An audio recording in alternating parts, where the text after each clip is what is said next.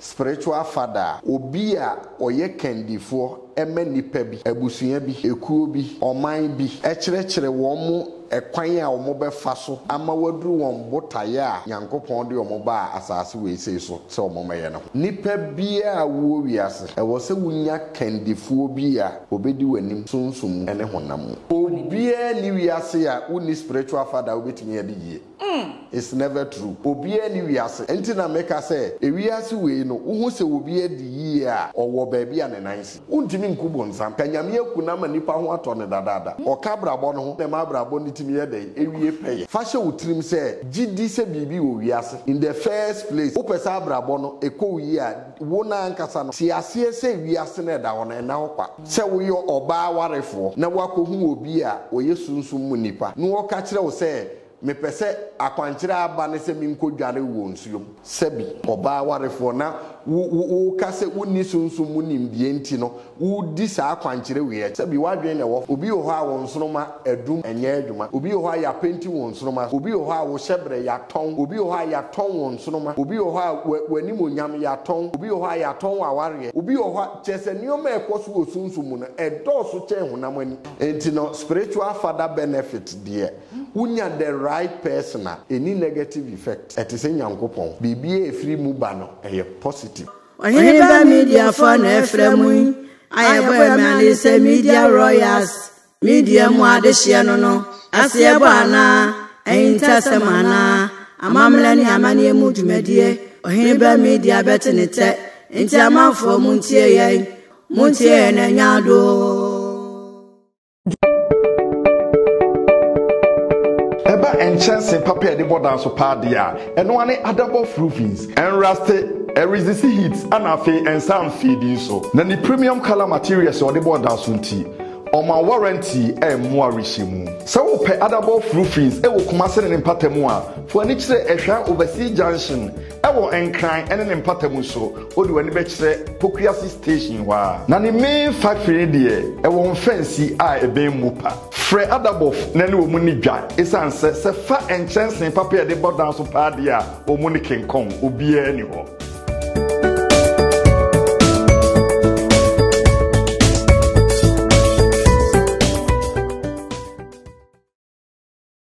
Abusia me chiachia mu nyina amakwa aba sonkon ediba Oheneba Media eso check semno eka sembi se enye ne honam ni moja ana enya na emum ye ni wiem atumfo mpanyide ni ahohombo ni bebre na ana enya wana asabie wonim nimde no ye mpempi no kase eya niema ene ade a etoyen ewo eye wiase no eya etoyen ewo sunsumu ana se sunsun na sanema ni nyina esi ansa na ade chia apie amanipa nyina ehu bi enu nti yen a ene no yenim nimde ewo sunsun fam ene niema ekoso wo sunsun wiase ne beye den ana yetimanya hunumu ehunu se ade wei ebeto yen ewo eye sunsun mu anase ebeto yen ewo eye wiase na mpo sunsun yetimesi ho kwan ama saade no ne nyina entimi antoye enu nti ana ene no hu behia se wiase mu a ewo no nipa bia wo wiase a se wunya sunsun nipa na mechirema eye spiritual father asabi obetimi abo ho ban bo sunsun mu ene hunam famu sene be a wakwan nyina wutu nyina no ebetimi awie nkunimdie ede amount ne santi anene no Oheneba Media ene yatsi nkonya se ye be kasa ede afa eye sunsun nipa ho spiritual father ho emfaso ben na hu behia se eye se nipa oto a unya sunsun nipa de be na sa sunsun nipa no ebe ye ede agba wo dada asetena ene studio ha se no me wo eye onimunyamfo bi e wo ha se ne no ebe twetwe nkomo na sene be ye obetima church na ye hu mfaso a e wo sunsun nipa ho spiritual father ho ne wi a nkomo ni na nkwa wi minim se wo ene me yenso ebenya nimdie kakra e de afa hu ehu behia se nipa de sani bia wo wiase no e se wunya e spiritual father intika me ho na mimbo mpini ne ma na kwaba se ne betim de nkomo no ahyehye so daddy me pa cho me mo akwaba Mejo so na me pa cho ho ye die nyame egusu shirame na wonso we obo ade adaroma ye won kwan die ye na ye ho ye ye da nyame ase na daddy obebusa se wudi e de sei ana wo position e bia ye herbalist e bia ye sei na o mani na no daddy ama ahwefo so ehu nipa kro ene no me no e betwetwe nkomo all right me say o first time I wo show Oheneba Media ene meye nipa foforo ama ho but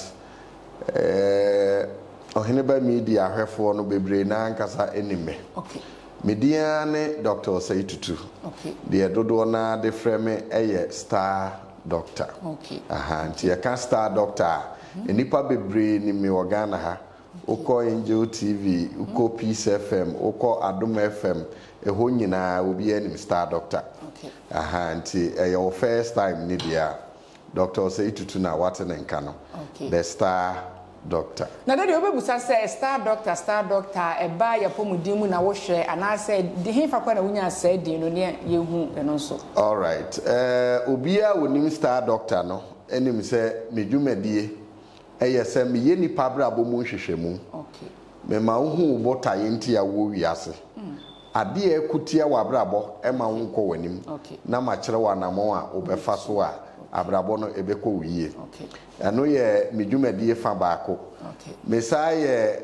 herbal medicine practitioner okay mesaye bibidro nso obi akoko how sisi yare stroke bi na how diabetes na how yare bi a how a eye honamani no eno nso metu ho anamo enti me yesunsu mu nipa esaye honamu nipa me hwe sunsu mu esaye honam okay abusuafo Star Doctor anini no watene nka wo yo ofofo na afei ana wa subscribe channel ya ebi obeye ofofo e de ama nenso wana wonim ne de wonim se one Oheneba Media for mpempio ne di nsa woso e ma ne ba be kyerɛkyerɛ e ma yenso yehu ya setene mu de e koso enye no nko osanso herbal practitioner a ba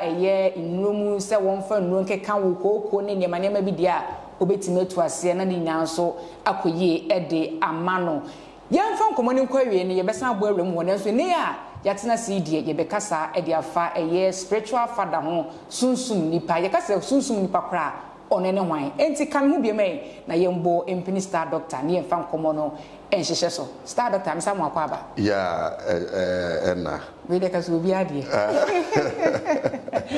ene no asentra edaso spiritual father okay yekasa spiritual father ono ene hwan all right you can spiritual father meka ne se oye okendifo bi a odi nipa bi anim abusua bi anim ekuo bi anim ana oman bi anim ewo sunsum e kyerɛkyerɛ nipa no ema otimi drum pempenso a nyame pese odu e wa ate asefo asase so nti se ye ka se spiritual father obi a oye kendifo ema nipa bi abusua bi ekuo bi oman bi e kyerɛkyerɛ wo mo ekwan a wo mo befa so ama waduru won botaye a nyankopon de wo mo ba asase we sei so se wo mo meye ne ho eno na ye say we oyo spiritual father ana we osunsun mu agya nti no edifo ye ka na ye ka odifo asem obi a oye sunsun mu nipa odi obi anim ana ekuo bi anim ema omoduru omobotaye ho ewo sunsun fam na yesi we oyo spiritual father no be busa se yen famra yen ankase dada sitine mu ye hwe his excellency na nada kwa Akufo Addo a so no so di domanim enti ono so ye wetima classify no so ye so oyo spiritual father sure wow enye sunsun mu nko a obi ankasa oma guidelines ewo kwan bi so ema wutimi duru botaye bi ho no oyo spiritual father and I say or your father fane say o play the father role nti obi a wo boa wo ntetiye mu said ye wo betutu anamo esi yie bia no or your father but spiritual father no ni obi a odi wanim sunsum ama watimi aduru botaya nyame epese ukodro daddy na mi busa se ene no wabma ye hu se spiritual father so ba ya setine mu hu behia se bobia benya spiritual father e wona setine na ma mi busa se me fa se me spiritual father e de na wo be ye e de ama me nso hu se wo ye me spiritual father all right ma men sha se free say nipa bia wo wiase e wo se wunya kandifuo bia obedi wanim sunsumu ene honam So what you say? If you say abrabono, ye money ni so nkwa. Eye honhom ene honam ana akabom. Abrabo nyina hyase enso eye honhom. Okay. So what you say? Enti no the spiritual father be ya ma wo a wudi nachi no. Ono na ebe kire wo kwan a wo be fa so ama wo botaye nti a wo wiase no etumi abem. Okay. Enti oye okwan kirefo oye okandifo enu nti na yete asori a ye wode oda no ene ye congregation no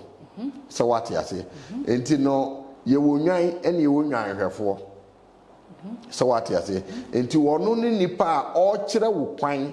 a wo be fa so amanyame botaye no etumi aye dey abem. Okay. Sanity. Okay. Now we kasa no we say o kyerɛkyerɛ yɛn wo sunsun fam. But in say o twedi ampom ba say yɛ dom wo no no so wetimi nya me spiritual father. Okay. Because say ba sunsun fam no so e direct yɛn. Sure.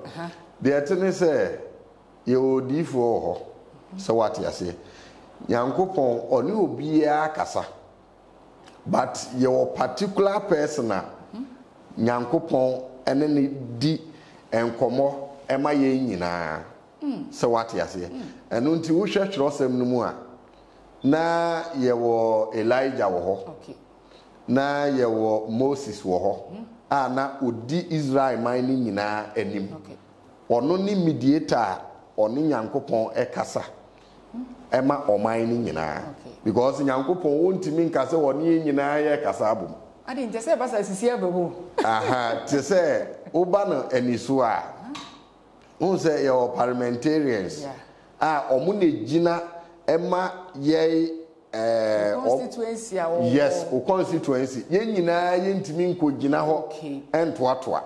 enti o say ye nya obi a obegina ye nyina ya nam na ye ya no disem no ode yakọ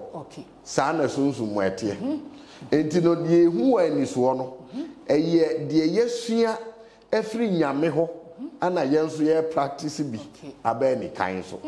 enti na enye obia na ebetimi agina ho ye obi a ye nyina ye pe se ye yi no ema ne ko gina ya nan na asem bia na ye pe se ye nya firi o man panini ho no ono ode kọ de ode kọ no ye yasem ana ode ye kọ oye ntemginafo ma ye yes oye ntemginafo ma ye because ye nyina ye ntimi ko gina parliament say ye ko kai asa ye be fa we nyina sanity enti no spiritual father no oye ntemgina ni ma wo a odi ama wo enu ti na make say spiritual father no eye obi a odi wanim say ye ankrankre say ye abusua say ye ekuo say ye oman so what you say enti no ewiase no wote ho na woni obi a wo gina wanam sunsumu a abrabo ne nkoye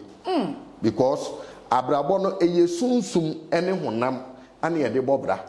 Nyankopon na wo hu no wo ye sunsum wakwa so dem akoto se nyame te oda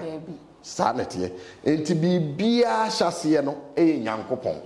Nyankopon no so ye honhom enti se wo nipa no wo ye Nyankopon se so de a hunu se wo ye honhom ana wo sa ye honam enti abrabo no wobetimi abo ama na si uye a e wo se wura sunsum na de honam ani ye dai eka ho na abrabo na timi aye dai akoso enti papa without spiritual father na abrabo ntimi nko woni obia ni wiase a uni spiritual father wobetimi ade yie it's never true obia ni wiase enti na meka say e wiase we no wo hu se obia di yie a owo ba bia ne nansi ana se owo ba bia okọ ene manitimi di yie wa abrabom obi a wonko ba bi no obi di ma na wonim wow I'm telling you without this untimi nye yie wa abrabom because we are saying eye sunsum ne honam ani ane ye de bobra enti no wo ye sunsum mu de no na wo ye honam nso ani de aha said ye te ho a usi wudan a utimi pe pono de to ano esa lock no no edi enti na lock no ope bambo umpese kromfo bia be den ebe ba de yo esa CCTV camera nyina esa abobo ho ni nyina ye form of protections de ekoso wo honam ani bia no saa na wo se wo ye nso ede e wo sunsum enti no empempi no ye onipa bebre wo ho a asema wo beka ne se mete ona menye obi bone a obi anso ntumi nya den enye me bone wo sa adwen we wo wutiri mu a abrabo mu ntumi ndi ye so ati ase wo ti wo se wunwia obi afo ba fa ofo to ba bi a eni bambo obi beba betam eno wawia obi fon wunwia obi afo kromfo wo ho nti ne yesi dan a ye lock no kromfo wo ho nti na car e wo lock kromfo wo ho nti na password wo bibie wo wiase no unkoye obi but asese wiase no saa na ete nipa bebre nyanti wiase na se obi ho a opese bibi to no anase oye obi bibi ansa na bibi ato enye saa na anya bone nso ye bo na sendu saa pepepe ewiase na ye wo no ti asese ye wa honhommoni bebre wo ho a umpo obeko atia enti na wada wo ho so enu nti na ye kwa asori nti na da bia meka asem we se asori a ye ko no ye ko se ye benya wo bi anyame nsa ye den e wo ne so a obetimi aboa ye ama ye timi eduru ye bota ye ho a nyankopon pese ode ye ebedi wa asase we se ne so without this no abrabo no emfa enu nti na bebre da so bre wa abrabo enti won ti ase se de bia ye kwa asori nso abrabo no enkosi aga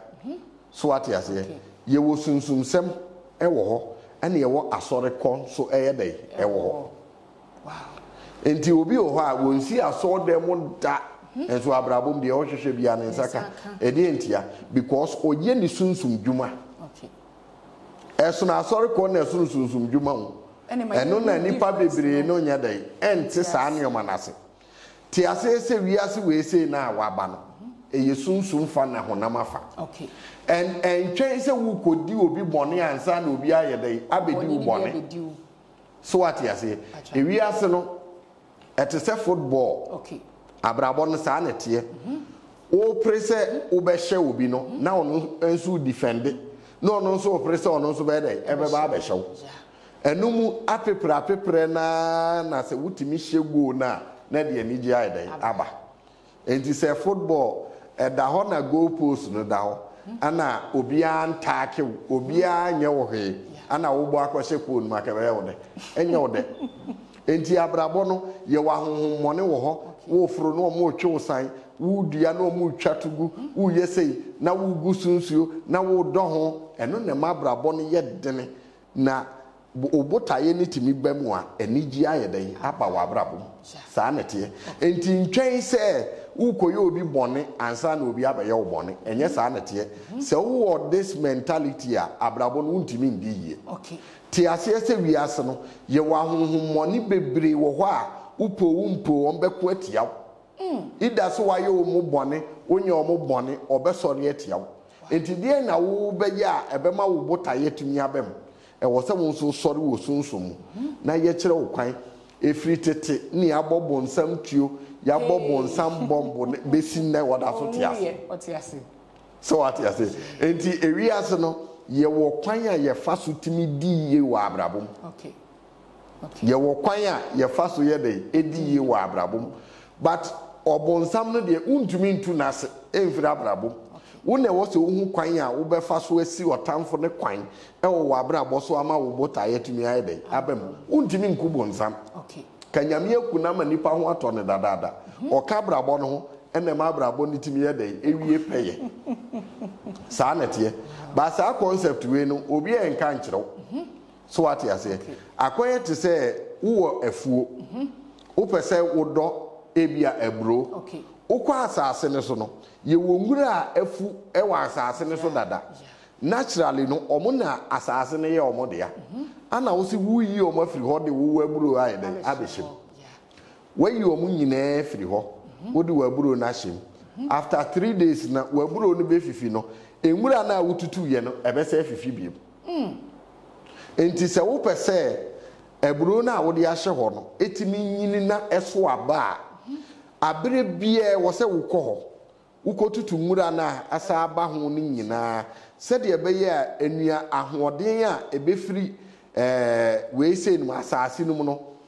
aburo no ni ngura ne nkɔkyɛ ema aburo ne nkɔbɔ ketwa bi enti abere bia wo bɛkɔ ho ngura bia ebeba no ubeyi saa kosi se eburo ni benyina ebeso aba kese ama wo na watimi aye de etwa but wo de eburo no ukọ na wuyi nwura ne firi ho e de eburo ni hye ho na se wanko ho bie mu a eburo no ida se ebewu yes ana se ebebo nanso ebebo fie bi because of nwura na enti abrabo no te se wuni spiritual father saa na wabrabo be ida se abrabo na ebewu ana se wunuru obotaye ho okay saa na te enti no uhia kendifo wa abrabo a wo beboa wo a kire wo kwan a wo befa so ama wo botaye nyame ede wa ba wiase no betumi abem enti entina ho nye wadwen se ukwa asore no bibia ye automatic enye saa na wiase te kan ya na aba enye saa na te enti ye wo omo abompa ya enkosi aga ebia ya konchine a ni nyina enkosi aga edi entia ewiase no ye hawo no ewo se wuhu de hawo na wahu eho akwan a wo be dey wo betu so what you say enu nti na me hwehwe mu no me ma obi nkane hawo nye dey enhyere me because wa wonim de hawo ama brabo na asi ni trase so what you say empempi no de nti anipa bebre na ya akwankyere a enioma ntumi nkoyie no ene se obi wo ha wo na wo koka wo ha na aye dey akyere no de wo koka kyere no no ebi a wonim de ketuwa bi efa ho wono de onuma ne se bia wasori ukọ wadwumam adwuma no enkoso customers entade sika to wonsema enyina eye de wuhu ba de ekoso osunsumu amasa aneoma na ekoso no wonim wow enti obi ho a ukọ ka kire ne se madwuma nya dai enkoso mikotena dwuma customers nya dai emma onim se bia wo de prekese egu nsuom ehohoro wanimu a ebetimi am wanya favor ne saa neoma no obekire wo bekọ akoye no sasrasa enkosi aga kire se ebia wo na ankasa na wote ho no sunsumu ya kata wo so enti na nipa enhu nti prekese ni nyina echi ni enya adwuma because ya kata wo so okay se wate de mekire wo na ase fa ne se bulb ye ebo hoyi ye de ade tuntum adura so okay enye se bulb no na ahye o na emom ye de ade tuntum ayede adura bulb no so wo so ebeso enso embright bibia akata ni mu eno na ama esumu ayede abadem ha okay enti until say ubenya nimde eyi ade na ye de akata bulb no so no han ntimi mpie dem ha da enso na bulb ni si so wow enti mpempi no wakwankyere bebre awo ya emfa no unhu the source baby a ohaw ni free na ankasa no unya hu enu nti na woko a enko no se what ya say fa ne se wahu se ensuo ewo ha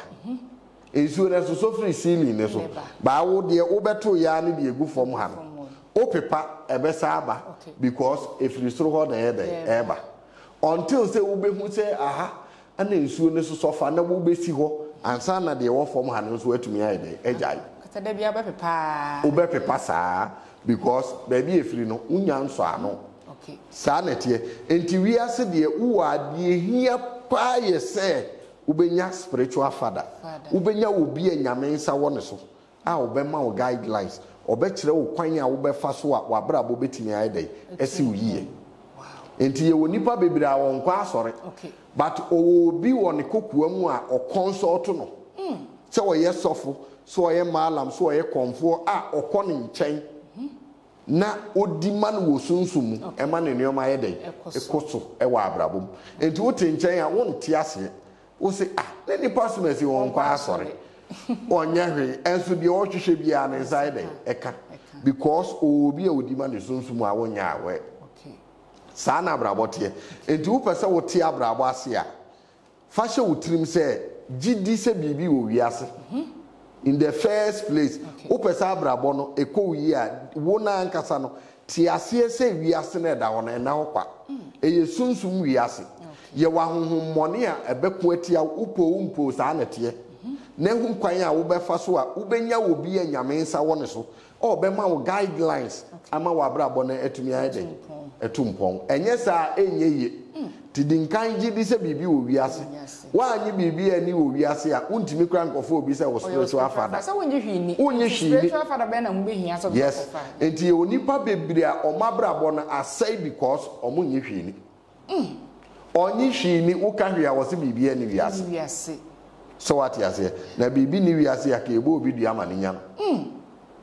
bibi ni wiase a anka etimi de obi ko hospital e diagnose no say we or a diabetic patient obema na dura mana enko enso say duru na ye de bema obi onom ya na ne ho ato wow so what you say eti dinkan gidi say bibi wo wiase na bibi betimi ato okay ye wa honhom bebre wo wiase a uni bambo a wo betimi akoatia wo gi saade we di a pe obi anyame nsa wo ne so na fa ho bo no na won kire wo akwan nioma a wo be kire wo no udi so a na so wo ye genuine man of God a nyame botaye a wo pese wo de udu wa asase we so no ubedu okay enti se wo pese abrabo na esi uye a ekwan ni yesunsum mu kwan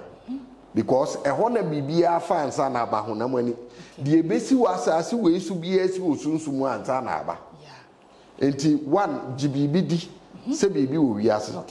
de etoso pe wo bi anyame nsa wo ne so na fa ho bo no de etoso biem no pe adwuma na ye because sunsum nioma ene honam ani nioma ene maache ene enante ansa na bibi atimi ayedai akoyie amam anyesa enye yie enti nyame ye ne de wo sunsum no na wo so honam ani no wo so wutu anamo so what you say aha fa ne say wa wie school okay wa ya wo set chini wi ase nyina wo nya adwuma e bi asunsumu no ya je opipa no kura to atwene ba bi enu nti na ekura o physical wo de pa adwuma a wo nya no enti se ye ko honam ani die ni firi ho sorry sunsumu die ni firi ho a e wo se wo ma wo set ne so na wo sa de ko pa adwuma and that is automatically once ya yesunsumu de ne de honam ani no e wo se automatically esi enye sa nete okay sunsumu de firi ho a e wo se won so wo pa adwuma na eho kwaye ye dai abia ma wo watimi akwanim okay enti wiase wote ho wo pa adwuma wo pa aware wo pa sika wo pa akwantuo wo pa yaresa de wo hwehwe bia no e wo se wo na wo ye ho adwuma ansa na aba ye onipa bebre omunim se bibia e wo wiase na e automatic enye sa nete ye wonioma bi ho a e automatic enioma e automatic no ma menchiro de edikan e owuo upo ubewu e automatic eno de wo ye ho hwe a enye yie so what you say enioma e automatic baako e owuo wo ye den ubewu ba se esi bi nso be ka asase so se time no so na judgment no so a enyo bia ni bewu enye bibia no betumi aka ho asem ewi ase no se wen sua de a nipa bebre de wadwen be di agro se what you say wen sua de a nipa bebre de wadwen be di agro ewi ase na ayete no obi ani ho a obeka asase we so ubewu obeko enti na wo so obotene ne abrabo okay enti na wi ase wo wi ase a suro nyame so what you say okay gibibi di e wo wi ase okay hunu se wi ase na na hokwa okay bibi ahonhom bebre wo wi ase na gibibi di na botene ne abrabo eno ne de ehia okay eno na nyame hwehwe firi nipa bia nchen eyetene ne okay enti wo ko obi a osombosom ho a ye nkyere se kobokro no ye nkyere se koyaza ye nkyere se kowiade ye nkyere se kodiawu obekere wo se botene ne abrabo wo konkremofuo ho a the same thing obekere uba Christianity the same thing ya betro ni nyina ne se ewiase no de nyame hwehwe afiri wo yetene ne abrabo enti botene ne abrabo na afa pe obi anyame nsa wone so fa ho bo no won kire wo kwan a wo befa so a obotaye enti anyame do abewiase bebem abrabo ni nyina okay Papa o kasa no na me dot nse me be na e wo mutiri mo kasa o say wasi so ma yehu say hu behia say nipa de wo wi ase a e say wutimi nya sunsun nipa ye be friend say spiritual father o say kasa o say wo pa obi a mo no so spiritually no onim de na o sanso eye good was side no me to way e bia me ni ani a metimi figure say nipa mafa no say spiritual father no so obeboa me anasa wo moame enti dien ana obeka ama eni na convince me say nipa me ne nam anasa me ni tu ana mo spiritual father no oboa me okuta good spirit obetimi dia back me e wo de me yim. All right, the atene say Bible ka asem bi o say mo nso ahonhom ni nyina hwe na mo behu de edai efiri nyankopon ana wiase ni dua nso na ba ene edi hu dua kro so what you say enti no uye kristoni wakwa asore ya ma onkyerɛkyerɛ bebre although Christians no eba no spirituality a bebre ne ho nimdeɛ enti ye wɔ nneɛma bebre wɔ hɔ a obi bɛkyerɛw genuinely eni sunsanso bi a nyame akwan so but because of say wonni sunsun mu nimdeɛ enti no wobɛhu no sɛ bi a nyame akwan so ɛno yɛ de edi kan. The etosom ye no ye wonipa bebre a aza ene ntro ewa adwuma we say mu nti no amanipa nso hu no kra ye dey ewom se what ya say na tiase nso se wiase ade ye papa bia nso ye wone bone wo ho ade wo wiase ye papa bia no ye wone bone enti wo hwehwe papa na wo be dey wo be hu enti ye wone yoma bi wo ho a my main site example we nkyerɛw your direction a utimi bo naked ɛwɔ hɔ ba saa direction we yewo nipa bebre a ɔmo nyɛ papa a obetimi aka sɛ bo hu naked no wɔ nanim na yɛ saa direction no etoma ne bebre yes na bi woro ye ho yes obi o ha obeka kyerɛ sɛ akwankyerɛ baaye no ɛne sɛ ubebo hu naked wɔ nanim na wone waye enye saa nete ye wo naked akwankyere eno no wa wo hye wo dem wo nko na wo hye ho no wabo naked na waye ba saa akwankyere we no nipa bi pede aye o ma de enti obeka sɛ ye no wɔ wanim so what you say enti na me kyerɛ sɛ dua na ba ene ma ye hu dua kro so what you say enti akwankyere bi wɔ hɔ a ɛba wa fa wadwen de eto ho na hu no se de nipa na eka no oboa se wo yo oba warefo na wakohu obi a oye sunsun mu nipa na wo ka kire wo se mepese akwankyere aba ne se minkodware wo nsuom sebi oba warefo na wo ka se woni sunsun mu nimdie enti no wo di sa akwankyere we achi sebi wadwen na wo fom se wate ase enti no o akwankyere bi na so oye ma wa eye dware a edi enti na wa wontimi nwale no ono mom na pese okodwale e wo so hu se agenda bi ye dey edi akire enye wa na opese oboa na emum ni interest bi nti ana opese wo ho bi ko betimi de akade ne kra ma wo de akọ na nka wa sanete enti no ye woni oma bi wo ho a se wonni sunsun mu nimde kra na wa wadwen e wo se e kire wo se atsema nipa yi kan ani bibi boy yerem so what you say asema nipa na eka no wo de kwa adwendwem mu anyansa bi anya den enim so what you say enti no nipa no ne actions ne directions ne nioma a wo de be ma wo no ebe mu hu say no nipa we ofiri nyame anase wo mfiri nyame okay so what you say enti dua na ba no ene na be kire wo dua kro enti papa yan fa ne say no me hu say nipa na kwankyera wo de beto fo mama wo hu nipa kora a wo ye ana ne ye bi nso be dan ye bi ebe kire wo say ade we because the etene say ewi ase no honhom bia wo se de oye ne nuoma okay so what you say honhom bia wo se de oye ne nuoma enti ebe depend nipa na o de direction no e ma wo no obi okra na direction ye de ama no but ono anu suban boni bi a eti ni mu ebema watimi a directing in a different way said the beya obenya ni interest what the mention na sa na tie enti obi wo ho a adom ne wo ne so but okura suban bi a enye papa a eno na esei enioma papa a anke wo so wodan na dide ma wo so what you say sa na tie enti obi wo ho a wo footballer onim ball bo pa but opema asem anase bi a onom ntampe adom ne de owo nanso no owo suban fun bi e bata ne ho a ebema wonye de oye ne nye dai enni enso na ebia na de o kire no na ye kan but nipa bebre nim sa differences we obi wo ho a wukura adom no enso wono ani suban enye papa so what you say sa na tie enti no dua na ba no dua no na ba ene be kire odua kro direction ya nipa ne de be ma ebe mu ahu otu wono obi a kire o say anajo 12 sori kwa asiye kogunsa as osofo a o ma direction we ya e wo se wadwen kasa kire se nye nyame kwan so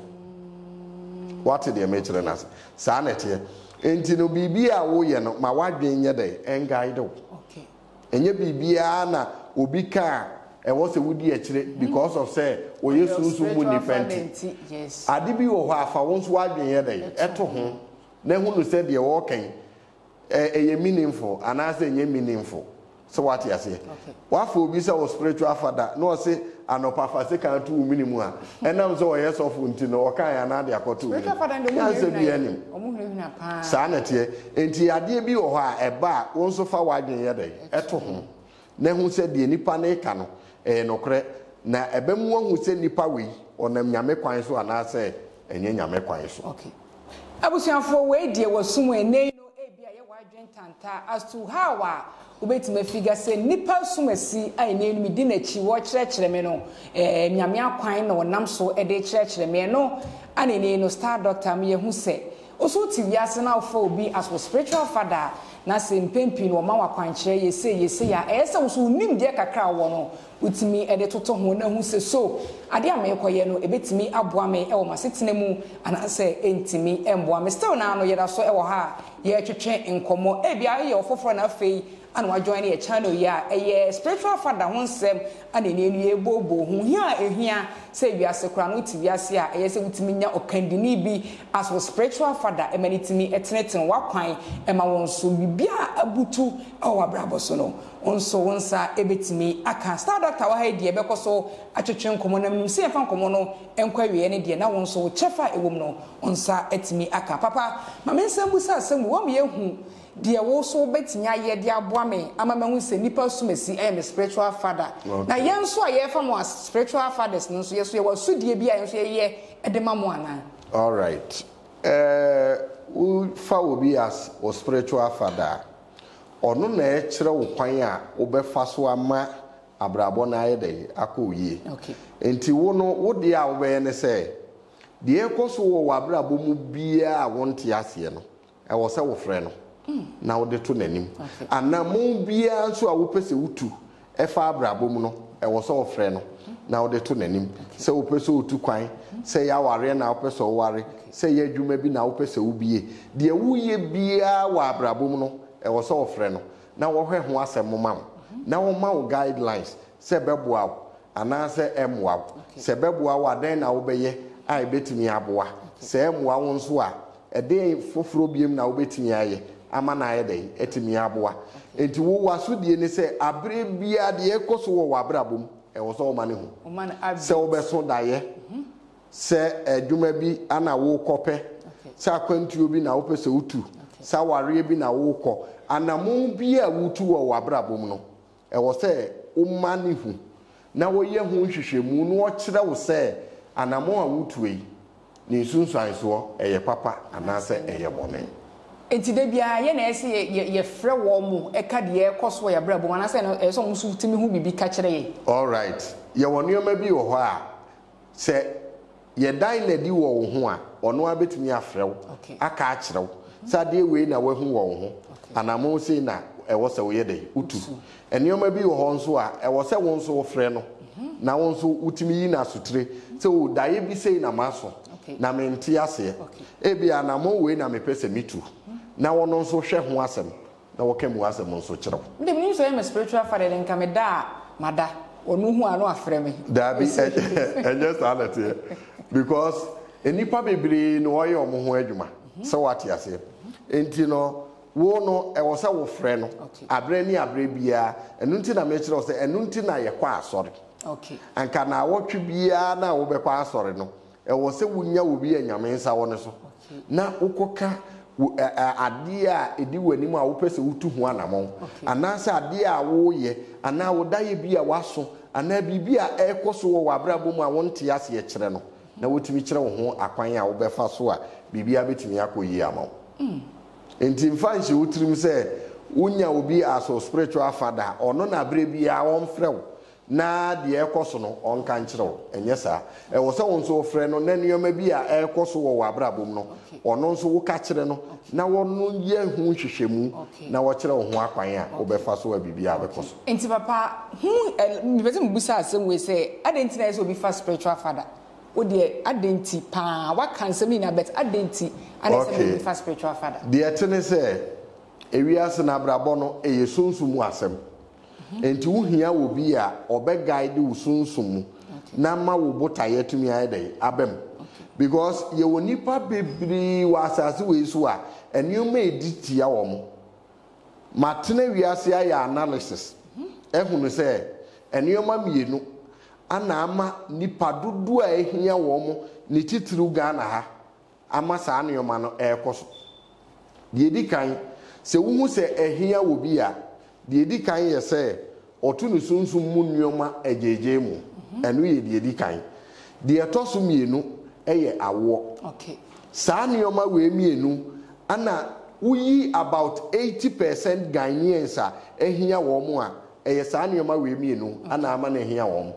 because obi wo ho a wawo ema enson enwotwe ensia enum oni adwuma bi a wo ya obetimi di ahwe saa nkwala no saa nioma we betimi ama na hiyawo de etoso eye se wote ho na waye wadwen se sunsumu nioma bia mfa wo wo de wo bobra no de besie bia nsi saa nipa we nso ebe hiyawo because ebema adwuma onsentumi nka adwuma papa nye ebema akwantuo bia akwantumi mie mawo ebema nioma bia wo se eba wakwan mu no entumi mba because bibia ye twefiri hunhum na ye de aba honam ani saa nete enti obi wo ho a abrabo na wo bo no yakata wo so wo sunsumu obi wo ho a yakata wo nsoroma so obi wo ho a yesiewu e wo sunsumu wo se wo bobra enye yiye enu nti na wo hia spiritual father ono na behu se ade we na ekotia wa abrabo a ama abrabo na si ne trase na wo kire wo de wo be ya bibia be koyie obi wo ho a wo nsoroma edum enye adwuma obi wo ho a ya penti wo nsoroma so obi wo ho a wo hyebre ya ton obi wo ho a ya ton wo nsoroma obi wo ho a wanim onyam ya ton obi wo ho a ya ton wa ware obi wo ho a chese nioma ekoso wo sunsumu no edoso che honam ani enti abrabo no de wo pese koso a wo se wunya wo bi anyame nsa wo ne so na bre bia de ekoso no o kirew ma wo ye na watimi atimi akọ enkan wa abrabom enye saa enye yie saa nete ewiase wuti wiase na woni bambo wo a woni favor wo be da yie wa abrabom na ibasa so ati ase ye to amanfo nhira de ma amanfo bebre da bia ye onipa bi wo ho na abrabo a wo bo no enye ono anabrabo ya to obi nhira na de ama no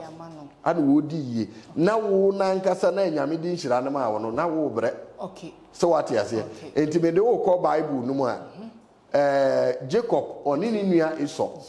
nhira na nke wo se Esau ensaka no o maame ejema Jacob what the me chira enti no efiri abode mfiti ase no saa nioma we wo ho saa de besi ne Cain ono aneku ni nua Abel Joseph ono ani nua mo na ton no enti na abrabo no enye wotamfo ni obi a wabusua no ti na bible say nipa wotamfo ene wo fiefo enti abrabo no esi ni trase a emfiri ba bia efiri wa wabusuam efiri se wiase na ayete no so obi betimi ako atia wo na se wabusua nim ho hwea enye ye enti se bontin so ni kura betimi ako atia wo a agi se fie ma ho kwan ansa na saa ne ma na timi ayede akoso enti aboa bi obeka wo a onto wa wonto ma no ana aboa ne yede efri enti wiase de wote ho a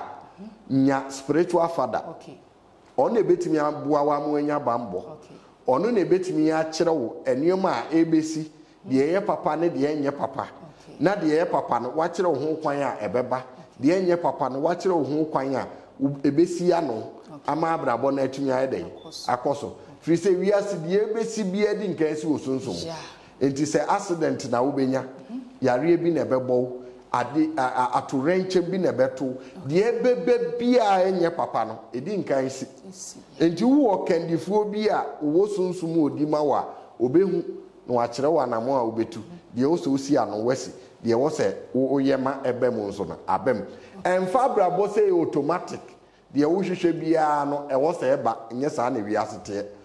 obi a wo kɔ nanim no ɔko sonsum mu ko no na wadi nkunim na pie physical ama abrabo na timi akoso saa na te papa we de enkomonis na pese mi busa asem we bikwa wiase ye won ye wo bibia ye won significant en fa so e benya free so eni sunsanso bone kwa na e de breyen ma fa spiritual father important ben na menya ana ba side ben ana menya ne ye fan rapia all right the etene say uchu so obi aso spiritual father na oyobi anyame nsa won so a emfa so no e chen abe wow mintimi nka ho asem efri say abrabo ni beye ye nyina gina ho abrabo no secret wo mu nyina ne say ubenya sunsumu kedifo bi obedi wanim kan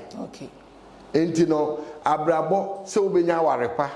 se akwantuye kwan bebie se adwuma bekoso se sikasem begina se ubenya apomuden sato renche boni bi entimi nto ade bia ye papa betimi aba wakwan mu no ejina ho spiritual father so enti no ne mfaso de ne mfaso kwa kosi ubedi ya ejina ho spiritual father so ubenya apomden a ejina spiritual father so de ubeye bia ebeboa asase we a obia behunu se nyame ehira wo ejina spiritual father so ne mfaso no saa nete enti ne no na spiritual father no de ye need negative side of it eti se nyankopon oni zunzanzo obon aha ba se wuhia obi na wonye papa won firi nyame eno de obe yama wo no ni nyina ebekwa kowie wowo saa nete firi se bonsam no onye bibi papa bi amenipa de wo hwehwe wa ne se wobehwe ase wo abrabom nyankopon so hwehwe se abrabo no wo so obede obedi yie saa nete enti se eye nyame kwan so a e wo so hunu se nyoma bie beba wakwan no eye positive se bonsam akwan so a hunu se nyoma bie beba wakwan mu a in the beginning hunu se ye positive no late no e beba be negative because before abonsam benya no agise wodada and ada no ne say ope aboa achina e wo so wo hwehwe de ope na wo sum na fidie enti wo hwehwe de ope ana de sum na fidie obedi de ope na chia na fidie na achino enti mpempi no ye onipa bebre ho a bonsam na esum mo fidie a mo nim saa na te enti no spiritual father benefit there unya the right person any negative effect eti se nyankopon bibie efiri mu ba no eye positive but unya de enye papa de a eti se bonsam de efiri mu ba bia so eye negative sanity papa we dey last words the sorry so all right asema meka kire Ghana ni bia wotie me ne ene se abrabo no upese ewie yie se abrabo no upese wudi yie se abrabo no upese ye wode sabrabo no opese wakwantu a wo hwehwe eho kwan bie opese wadwuma bi a wo ye etimi tumpon opese wadwuma bi a wo ye ejina na bre bia ekoso de wo hwehwe wo wiase bia no se wonimu a hyase ehunu ne nese enye automatic wo na wo be kwa akɔhwehwe na etumi aba enti no efiri na ekuroi se wo ye obi a wonni sunsum mu nioma ni a gi sunsum mu nioma di de etoso mienu pe obi anyame nsa wo ne so na fa wo ho bɔ no na fa adwumaden nukuredie ene abrabotene ne ka ho na se de etie bia no abraba wei ubedi yie ama ubota yenti anyame de wo ba wiase no etumi abem. Okay, Papa, what number? If you be fro, send or cast an eye in the novel for what you chunk. All right. Meno said ye midin ka ye no. What is star doctor? Me ju me die ne say me ye nipa abra bo mu hwehwemu. Me ma hu bota yenti a wo wiase. Ade e kutia wa abra bo e ma wo nkoso. Na ma kire wa namon a ye betu a bibia betimi aye dai akoyi ama. Me said ye midi me dwuma ne ye nka ye ha wo nkire me. Ade e ha wo bia wo unim de wunim ane se nioma nkoye eye masede eye madwuma se me kire wo de akutia wo na me kire wo ho anamo a ye betu a bibia bekoye enti me yen kan ha wo nkire me okay me dwuma die mu no o frɛ me a baabi a wo wiase afa na nyina no de ha wo bia metimi aka akire wo de me hia ye wudin wadwuma a wo ye ana se wa ware ana wo ware ye saa nioma we mi ensa na me hia firi ho mensa ka de ha ubia mekero okay enti ofa me number ofra me secretaries no na be peke omo peke a o se wo te star doctor nka o pese wo ye wa brabo mu nhwehwemu wasem ɛho wɔ nhyehyɛe enye free ye wo de wo betua a meye wo nhwehwemu ama wo enti wo frɛ secretary na wo betua utua obegye wo information oje a the next day mefro because nhwehwemu na anadwo na me ye no okay the next day na ma frɛ de ha wo bia meka kyerɛ me wi a mekyerɛ wa namo a wo betu a bibia bekoyi ama wo sɛ ya ware adwuma akwantuo sika de wo hwehwɛ wo wiase bia yare bi na ha wako a enko wo frɛ star doctor de o bia mekyerɛ de esunsu mu mekyerɛ de ehonam ani so mekyerɛ me de no kra na ɛyɛ adwuma wei azane nyoma bebre abu nipa abem atu nipa sintidua ama omuntimi hwehwɛ sunsu mu akwan enso eno ne kwan a nipa befa so abɔ bra ama abrabɔ na etumi yesi niye enti ema bibia mu wabem ena wate star doctor nkan hunu sɛ nyankopɔn egina waboboa no na de aye osi akwan efiri mre tenten besi nne no ne nyina to betwa nyame beba abrabɔ num ama de wo hwehwɛ no ne nyina wonsa etumi aka enti wo pese wo frɛ me a me number no yɛ 0244 616263 0244 971782 0244 468512 me number me didi dwumani me number we be a mi ko bia platform bia wo hu mi bia me number we na me bo eno kura kire o se me dwuma mi die no eye krogin 0244 616263 eno eye WhatsApp 0244 971782 eno so eye WhatsApp me last number 0244 468512 eno de enye WhatsApp normal call but the WhatsApp esai normal call utimi frɛ so o set me WhatsApp wo so de ha wo bia no wo de enka wo ha wonim de ha wo eba star doctor ho a mekyerɛ wo anamon so a yebetu a nyame din mu nti bibia bekoyi ama star doctor ebeda wasese ne no jebre na oni yen etwetwe nkomo yeda sipa ebusuafo ha ne yede nkomo twetwe ni nyina ebesi na yenim ene ye hunu bibia de efa eye spiritual father ene hu ehu hia se nipa kwa no tie se onyo kandini ema no edi wanim se ne be ya wabrabo nyina so ebetimi atumpon ede amawo aha ana me de manu di semu nyina esi asedapiesie enkoma aboafo adanda yi no mo so yasene me de sempawe ebesomo ewe afidikesi so tap send adabo roofing sheet digital business and entrepreneurship Oheneba Media Institute na danda yi no mo so yasene me de nsemu ebesomo ewe afidikesi so 1Yr-Star doctor na one ne ntwetwe nkomo san say so wo frɛ no na sɛ bi wutimi eka obi bia akyɛ na nyankopɔn so befa no so ama bibia so akoyi ede ama edi no eya so na ka akyire adwakro mu ene de na metena se na me do so ko nsɛm ne bia ekoso aha na me disi makra